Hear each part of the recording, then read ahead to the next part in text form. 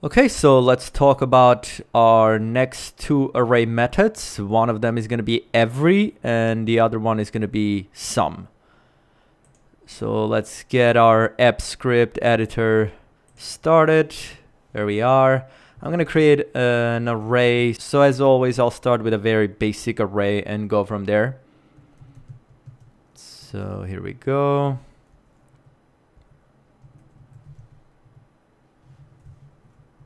So now I'm going to take that array and I'm going to use a method on that called every. And every method will take a function. So I'll have the function here right inside of this. And this function is going to pass an argument. We'll call it num. Now let's create a variable results. And then we'll log those results.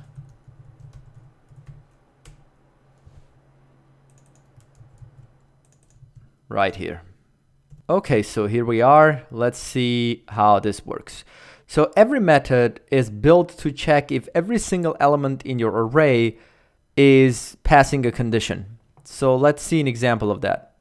I'm going to say return num greater than 6. So I'm checking if every single element in this array will pass this condition. And my condition is my element greater than 6? Now this one is not, so most of them are not with exception of 7, right? We should get a false. So let's see what we get. I'm going to run this. Okay, let's see what we get. So we got false. So let's check if it's greater than 3. Again, see, not every element in this array is greater than 3. A lot of them are, like these 3 are, but not all of them. So if we run this, look at this, it's still false. Now, if I check if everything is less than 9, now see, every single element is less than 9. So if we run, we return true because every single one is actually less than 9. So the idea of this is this: we're giving it a return results that's either true or it's false, right? So you can create an if statement instead of doing this. So you could say if num is less than 9, then let's return true, else let's return false. So if I run this, still the same thing, right? So it's just not necessary to do this. It's a lot easier to just do return this, because that's going to return either true or false by itself. So getting back to this, so this is what's going to happen. We get this one. So we're going to first one here. So just to illustrate our results. So first one is less than 9. So we get true. Then the second one, which is 2, is also less than 9. So we get true. The third one is less than 9. We get true. So we keep getting all this truths. So in the end, what every is doing, if every single one of these is true, then the whole thing is true. If at least one of these ends up being false, one or more, now this whole thing is going to be false. And that's the results we're getting with every. Now, similar to every, there is also sum. So sum is similar in the way it works to every. The only difference is now we're checking if at least one element is passing the condition. So right now, if I run this, is number less than 9? Every single one is less than 9, so this should be true. True, see? So if I say is number less than 3, I have at least 2 that are less than 3. So this should also return true. And if I simply just say, is it equal to 4? Well, I have at least one number that's 4, so this will pass that condition. So if at least this one is passing this, then the whole thing should be true again. Still true, see? And finally, let's get a case of false, right? I'm gonna say 8. Now there's not a single number that's passing this condition, so this should be false. In a way, every is and condition, and some is or condition. With every, you have and condition, which means every single one of those arguments that you're passing needs to be true, and or means at least one of them needs to be true and the whole thing will pass. Now let's do this as usual with a two-dimensional array.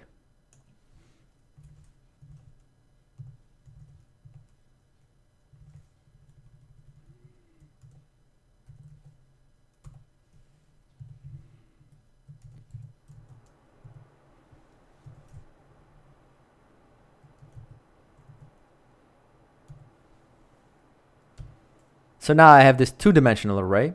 If I do every, well, now this number is no longer a number. It's this array. Every time we're passing one of these arrays. So I'm just going to call this R for row, thinking this is one of our rows. Doesn't have to be, but usually with Google Sheets, we'll think about this as a row. And now in that row, I can say is row 0. 0 is what? This one, the first element. I'm going to say, is that equal to B? So if I run this, it should say false. The reason it's false is because every, that means every single one of these should have been B. So the only time this should have been true is when our array is like this. See, true because every single one of them is B, so we get true for every single one of those logical statements. Now, let's use the numbers. So number is the second index in this array, and we'll say if that number is greater than 5, now every single one of these is greater than 5, so this should get us true, right? Yep. And if I do, is it greater than 7? Well, one of them is greater than 7, but the rest aren't. So false, right? And the same way, if I do sum, well, at least one of them is greater than 7, so this should be true. And it is. And that's our every and sum. Now let's try to use it on this spreadsheet. This piece of data. So if you look through this data, basically it's not a very organized data. So we have a lot of blank rows in the middle of this data. Let's try to clean it up. So what we're going to do, we're going to try to first delete every row that's blank out of this data set. If you look, see we have some blank cells in the middle. I don't want to delete those. I only want to delete the ones where the whole row is blank.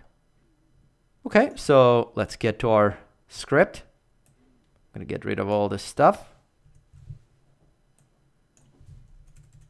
Now I'm going to first access my spreadsheet.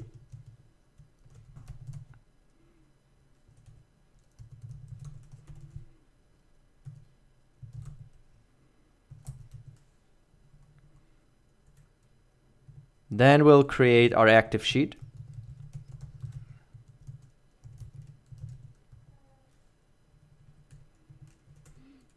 And then in this active sheet, we'll get our data range, which is starting from the second row and all the way down to an array. var odata for original data. We're going to go to our active sheet. Get range. Start from the second row, column 1. And then how many rows? Going from the bottom, 204. So 204 rows minus the label on top, that's 203. So I can do this, but instead I'm gonna get this 203 dynamically by simply taking our active sheet and getting my last row -1. So last row is gonna give us that same number we used to get there, which was this 204, and then -1 should get us to 203. So that's that. And finally, the number of columns. So 1, 2, 3, 4, 5, 6, 7.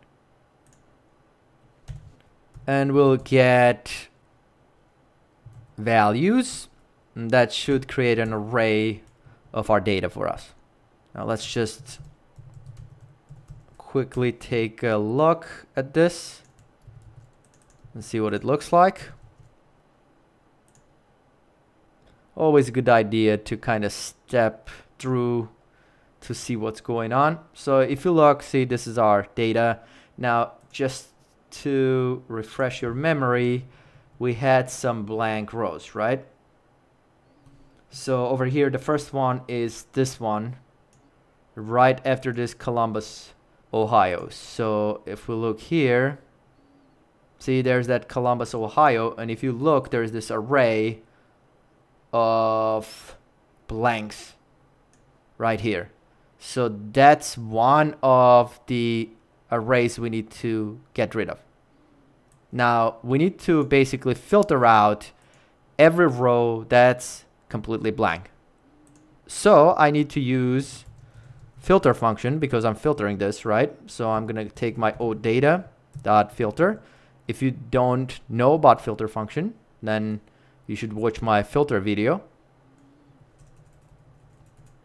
Now filter function will take a callback function, and callback will be a row. We're gonna pass a row to this function. It's gonna basically go through different rows, and every time we return true, it's gonna keep the row. Every time we return false, it's gonna remove the row. What we're going to do, since this row is gonna be this entire row, which is in our log, it's an array, right? So for example, the first time it's gonna be this array, the first one. So in this array, we need to check if everything is blank. And the way to do it is by using every, right? Because every will check if every single argument is passing the condition. I'm gonna do every, and here we're gonna do another callback function. And in this callback function, we'll just pass in a row just to have some separation of variable names in a row, and we'll say equals double quotes. So we're going to return that, which means this is going to check if the row argument is blank. Actually, let's just call this cell because it's not exactly an inner row because we're checking every single cell. So we're passing a row, and in this cell, we're going to check if the cell is blank. And if all of them are blank, this every is going to return true. So if we simply return this, which is going to give us true when every single one is blank, then it's going to keep the blank ones only. So this is not what we're looking for, but let's see the results of this. So if I log this, oh, you know what? We need to log the data.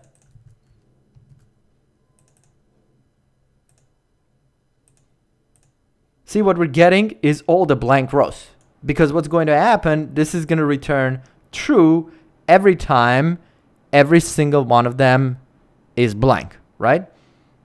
So what we're going to do, we need to just flip our results, right? Because what we're getting right now is just the ones that are blanks. We need the opposite. So to do the opposite, I'm going to take this. This returns are true or false based on this every. I'm going to do an exclamation sign, and that will basically just switch trues to falses and falses to trues. So let's see what we get.